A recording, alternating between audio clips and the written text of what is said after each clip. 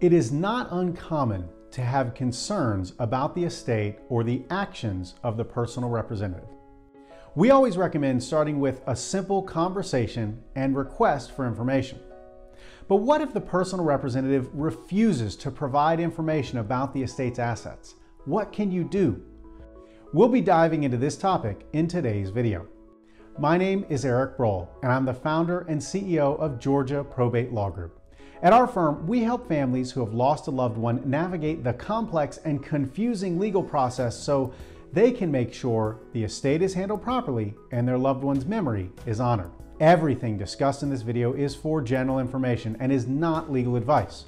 For specific information about your situation, please go to gplg.com to request a complimentary consultation. We often recommend that the personal representative provide information and transparency to the family members with an interest in the estate. That one step goes a long way towards reducing or eliminating conflict over the estate. When the personal representative is non-responsive or refuses to provide information when you ask, we often need to pursue legal remedies to obtain information about the estate. That way, we know for sure what is going on. The first option is usually a demand for an accounting.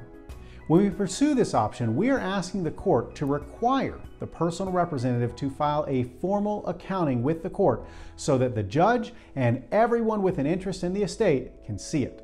Once filed, that accounting can either settle questions regarding the estate or raise new questions.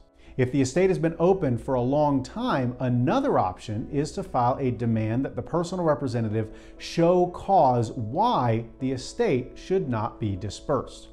Similar to the accounting, this will often result in a formal filing by the personal representative regarding the estate's assets. This option has an additional benefit in that it also often results in an explanation of the status and plan for the estate. It can also result in a hearing. These are just two of the most common options.